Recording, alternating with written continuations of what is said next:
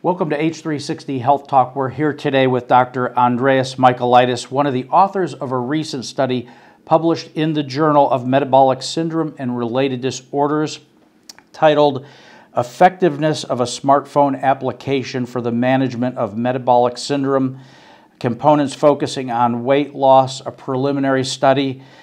He is a clinical psychologist who specializes in helping people overcome depression, anxiety, and cope with difficult transitions in life, such as weight loss. Doctor, it's good to see you today. Thank you for inviting me. Thank you. We're very, very interested in talking to you about your recent study because smartphones have taken over the world, right? You can't turn on a commercial these days without seeing a commercial on the new iPhone or the new Samsung, and really, we've put the power in the palm of the hand, whether it's a patient or a clinician. But can you start by just telling us a little bit about your interest in psychology and how you got started? Sure, yeah. So again, I'm a clinical psychologist, and my passion is really merging information technology with psychology. So really kind of translating some of the things that we know about psychology into a the digital world, if you will. Be that as it may, this study accomplished just that. We did an intervention for employees. It was a weight loss intervention that they got free of charge. And the exciting thing about that was that not only did they lose weight at 15 weeks, but they sustained that weight loss in 1 year, which is something incredibly difficult to achieve. Yeah, I would say you're right, because we hear all about these, what they term as yo-yo diets, right? So, and now we're coming up on December and the holidays. So we're going to eat and we're going to drink, and then in January, you know what happens, our New Year's resolution, right? We're going to lose weight, and that lasts till about, what, January 15th or so. If that. Right, we give it the old college try. Right. So very interesting, and as we get into this, I'm really fascinated to talk about, you know, where is the border of, in terms of technology and health, where does it become intrusive? And so I'm sure we'll get into that as we talk about the study. Sure. So why do you think there are some inconsistencies, you may say, with like weight loss apps and the actual act of losing weight? Are people just disengaging from the messages? Yeah, I think one misconception is that all of the weight loss apps that are out there are the same. Mm-hmm. Anybody could develop an app and put anything they want on the app. It's really hard to see what goes on behind the scenes. So just having a weight loss app in and of itself is, I would say, not enough to say that the app helps you lose weight. We've seen in the other studies where it's published where just giving people information, just spewing out their information about like activity that they exercise, for example, is not enough to lose weight. So just giving somebody the ability to log a meal and spitting out information is often not enough. So I have an Apple Watch, and it often reminds me to close my rings, and it'll be like, keep going today, and I'm like, shut up, stop that, So I can see why those reminders just wouldn't be quite enough to get someone there. Exactly, and they work for some people, but the amount of people that those kind of things actually work for, I would say, is extremely small. So you talk about what doesn't work is just logging a meal and then kind of looking at information. When you set out to design your study, what were some of the elements around that design that you really baked into how you were going to conduct the study to, have meaningful outcomes for that study, whether they be positive or negative? But, what was the jumping off point there and how you really designed the study to begin with? Sure, and I do want to clarify one thing. So logging meals in combination with a lot of other factors can be very meaningful. So what we set out to do was create that kind of environment where participants are doing a lot of these different things that would help them get to that goal. So logging meals, for example, was one thing. Number two, logging exercises. Another really big component was coaching. So kind of that personalized, meeting the person where they are approach, which I think is something that is missing from a lot of the apps. So that's another thing. In addition to that, it was a study where we almost created like a culture amongst the people who were involved that it was almost fun to do this. So we kind of changed their environment.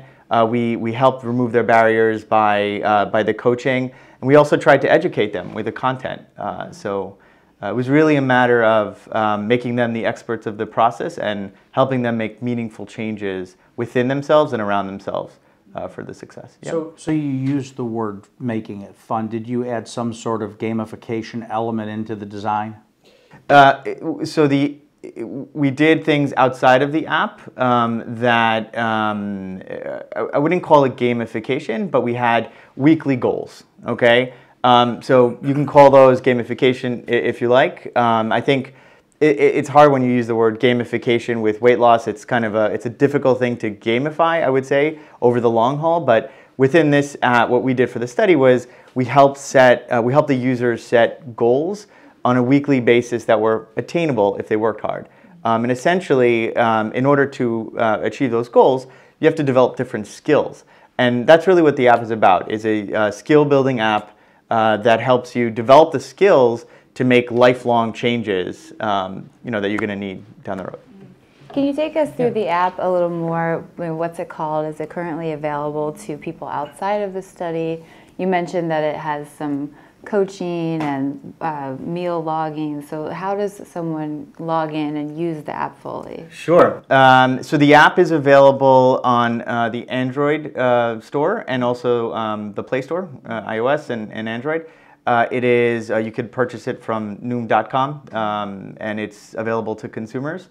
It works by delivering what we call a structured program. So for the first 16 weeks is really just giving users the fundamental information that's needed to kind of really create that foundation for this lifelong change that they're going to make. So the first 16 weeks is really that foundational information. In addition to that, you will work with a coach, a one-on-one coach, who will help you set those weekly goals that are really based on your needs. So, like you said before, you had that that annoying thing that popped up. A coach might help you understand: is there something better? Is there another better cue or reminder that works for you? Maybe we discard that completely.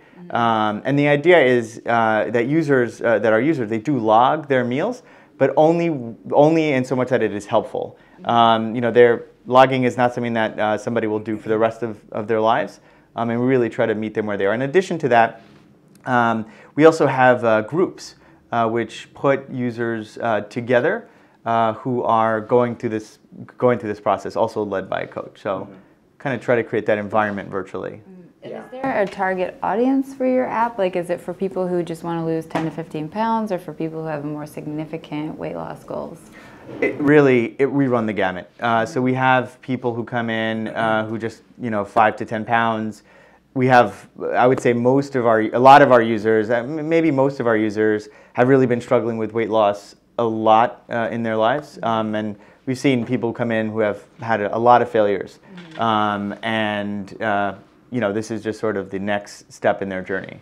Yeah. We can definitely understand what you're talking about, because Healthy h360 is built on community. And the premise of Healthy h360 and the value to our community is that you can connect to somebody just like you going through whatever health journey you're going through, whether you're a patient who's been diagnosed with a cancer or whether you're a caregiver caring for an Alzheimer's patient. You can find somebody very, very similar to you and connect. In fact, I trademarked the term virtual social therapy, because our belief is that if I can find somebody and I can share my story, that's very therapeutic for me. And if I can hear somebody who is just like me and hear their story, and their story is very similar to my story, that's also, on the flip side of the coin, very therapeutic. So, our whole premise is around virtual social therapy. But you said something that I want to hit on, that your app allows you to partner up with a coach. What kinds of things would a coach tell me? Would a coach tell me, don't eat that candy bar, try maybe a small palm-sized serving of almonds, or you know, is that the kind of thing that I could expect to get from a coach? Would a coach tell me, well, don't use, you know, diet A is kind of a fad diet, probably not going to get you where you need to be. Diet B might be more of a sensible diet. Are those the kinds of things we could expect? Yeah, so I would say yes and no, but a little bit more no. All right, and I'll tell you why. The information about what's a fad diet, and because we deal with a lot of that, you know, there are a lot of misconceptions out there about what works, what doesn't work. We really try to bake that into our content, our curriculum. So that's part of our structure program. What a coach would do is help you understand what are some of your personal barriers. You know, why is it that, I mean, we find that most people, or a lot of people, really do know what is the right, quote unquote, the right thing to eat that would help them find success in their weight loss, versus what are some of the things that are, you know, kind of causing them to stumble along the way. So a coach would help you, I guess, understand some of your previous successes, previous barriers, and help you really capitalize on things that you do well already, and you know, problems that you've run into in the past, and help you kind of get around that. So, you know, just simply telling somebody, don't eat that, you better eat this, I don't think is a very personally effective way to help somebody change their behaviors. Helping the person understand, you know, what is it about that one thing that they might think they need to eat that they can't do for some reason. And maybe there's a plan B, maybe there's something around that.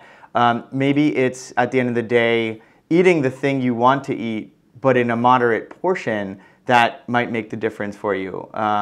You know, so there are a lot of, I would say, psychological factors that we really help our users overcome. Increasing frustration tolerance, you know, changing your behaviors, and sometimes makes people feel deprived. And so that requires somebody to undergo a bit of frustration, and sometimes that frustration is okay. And just kind of addressing those kind of issues is something that you could expect from a coach. So it kind of sounds like the first step of the journey begins with a baseline understanding of where that person's at, what their goals are, what some of the obstacles that they've had in the past are. And then, so what about a person who gets the app and does the baseline and they're going along just fine, and then all of a sudden they, quote, fall off the wagon, right? The wheels just fall off the bus and they feel like they're back to square one. Does your app and your coaching account for kind of those major setbacks in the journey? Absolutely. And we think about those setbacks as part of the journey. So not so much that they're the deviation from the journey, but it's kind of what you're going to see along the way. We do a variety of things to help create safeguards for our users. For example, we have created SOS plans. So when users come in and they're super motivated, super excited to do this, you know, we kind of have the conversation of, all right, well, let's say you were to start to kind of get away from us a little bit. What can we do? What can your coach do, you know, to bring you back and potentially, you know, kind of see what's going on and correct some of those things, if you will. And so what we've done in the past is send text messages, send a different kind of alert, ask the group to, you know, to do something specific for that person. We've had users recruit family members or friends who can help them if they're kind of falling off. So it's really meet the user where they are, and not one SOS plan will work for everybody. Yeah. Yeah. So in the US, you know, we're dealing with something everyone was calling the obesity epidemic, which, no surprise, is leading to increased incidence of diabetes and heart disease in certain parts of the US and also kind of around the world. So what's your opinion on some of the factors that are leading into this epidemic, and, you know, what can we do to kind of stop it a little bit? Sure. Yeah, I mean, some of the factors, you know, I believe that the way we eat now and the foods that are available now were not really available 100 years ago, 50 years ago. And so, so the food industry has completely changed. Food is also really inexpensive. So, you know, I believe, you know, it's the combination of that industry changing. I don't think that we have caught up as a society or as a culture, as a human being. So it's a combination of those with, you know, genetic factors, you know, lifestyle not changing with that stuff.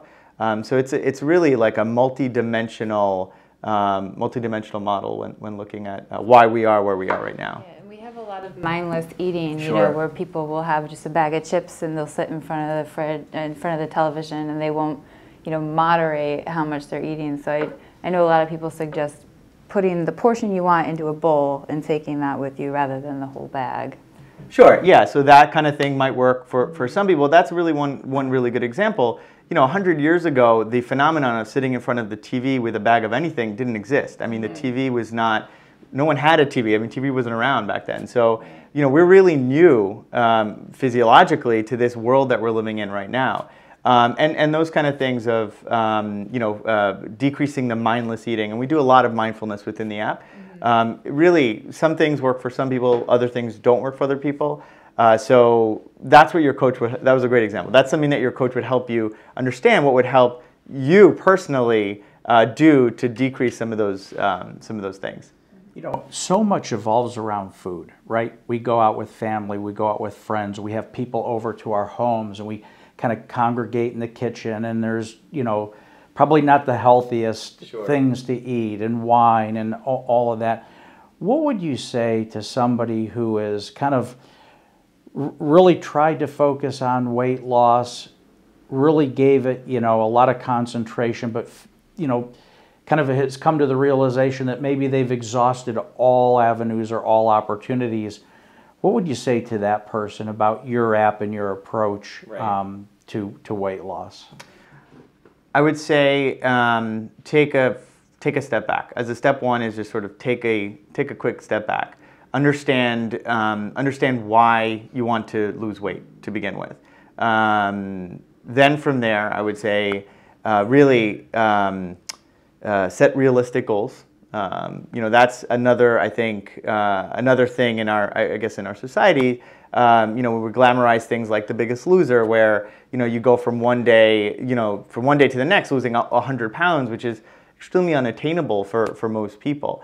So understand why you're doing the thing you're doing, what's driving that motivation, set a realistic goal, and increase your mindfulness towards that. So even if you're eating things that you're not, you know, quote unquote, should not be eating. I actually don't love saying that because, you know, everything I think in moderation can be fine.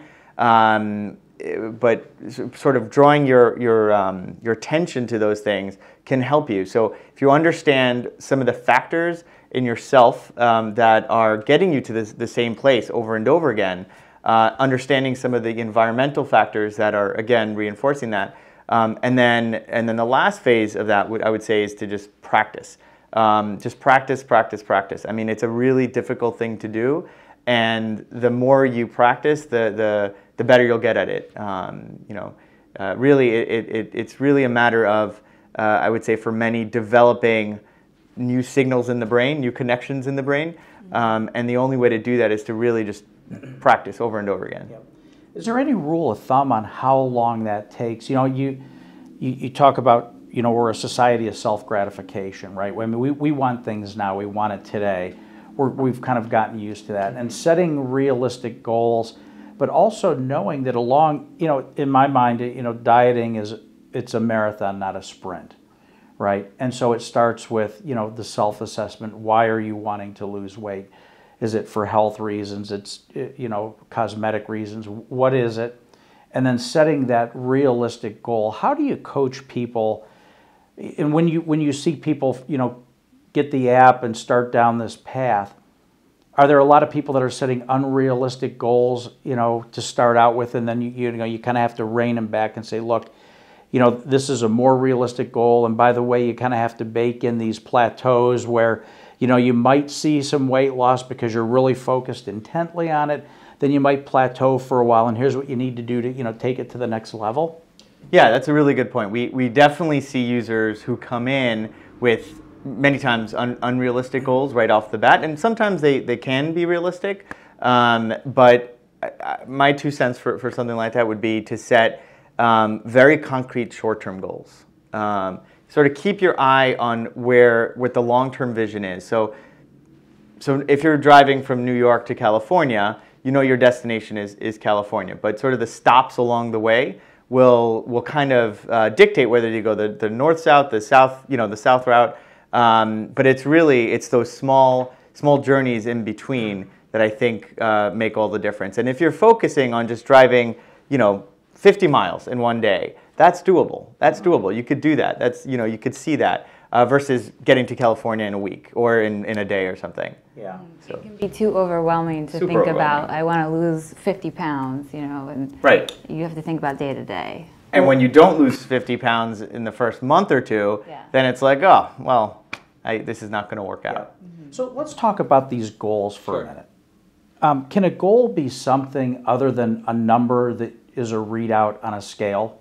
Absolutely. A goal, I would say, should be something that is other than a readout on a scale. So I would say a good goal is something that helps you do the things that would lead to getting that number on the scale. So, for example, we talked about being more mindful. So weighing in, that could be just making sure you weigh in consistently. It's a very difficult thing. I mean, we find that some of our users have scale anxiety. So just stepping on the scale is very anxiety provoking.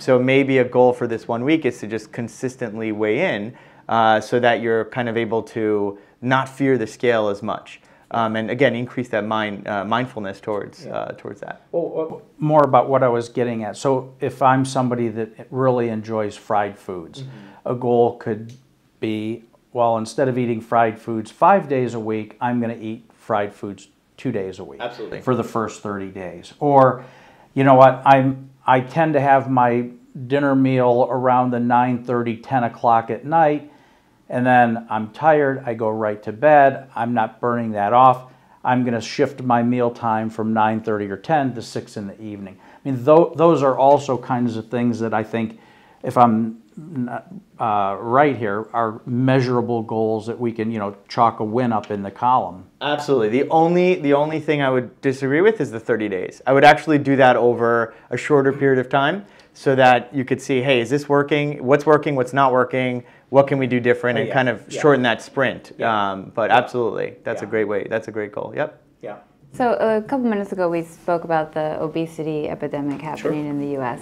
What do you think are some misconceptions around obesity and the related health conditions that could come with that? Yeah, I think just in my observation, I think people sometimes think that obesity is a character flaw, and I think it's hard for some people to relate to people who cannot lose weight.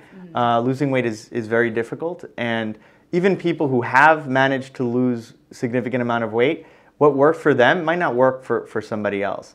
Because obesity is such a complex issue, unraveling and decoupling what works for one person, because it really is a combination of the society that we live in and their specific circumstance, and really just kind of unraveling that specific to them. So I would say,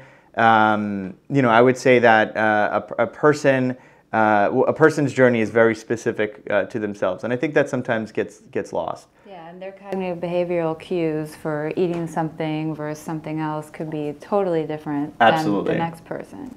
Absolutely, yeah. Well, triggers vary from person to person significantly, so absolutely. So I want to go back to the beginning of the conversation where we were talking about the study design. I think you had mentioned that you did this study with a large employer, is that correct? Yeah, it was a combination of different companies in actually Korea. We have an office in Korea as well, and that's where it took place. And do you see large employers, and I guess maybe more so self-insured employers, looking at the the obesity epidemic and saying, you know what, we've got to fix this because it's adding cost into the healthcare system. People are unhealthy. Absenteeism is up. Diabetes is up, coronary artery disease. I mean, the ball just picks up momentum downhill, and So, and insurance companies, you know, I see a lot of insurance companies, you know, offering wellness programs where they say, get into the gym and we'll subsidize your gym membership. How do you begin to think about all of these angles and things coming together with employers, insurance companies, and now smart technology to lose weight? Is it an and or an or? Yeah, that's a really good question. I think there are certain companies, employers, insurance companies that have already begun offering those things, and we've worked with a number of them. I think the challenging thing kind of brings us back to the first question or the first concept that we spoke about here is, you know, all apps are not the same, right? So just having a weight loss app doesn't mean that it actually helps people lose weight. And so, so that's why it's important for all of these studies, you know, to be published, to actually demonstrate what is effective and what's not effective. I know that you know, we've worked with employers who have offered the diabetes prevention program, which is a program that that overlaps tremendous amount with what we offer right now, even with our weight loss app. And if you think about behavioral weight loss, that really is the gold standard for decreasing your chances of developing diabetes later on, which can be more inexpensive for insurance companies. So I think some have already started to do it, and I believe that as we go on and on, more will jump on the bandwagon as well. Yeah. Well, we sure need to, you know, shine the spotlight on this. Weight loss and technology and the utilization of technology in healthcare is really picking up steam. Tell us, Doctor, once again where we can find your app. Sure. If you go to Noom.com, that's N-O-O-M, like moon backwards, Noom.com. Should be really easy to download it from there. It'll link you to either app store that you're in. Okay. Well, very good. I appreciate you stopping by. Thank you. And look forward to having you again in the future. Thanks for having me. I appreciate it. Thank you.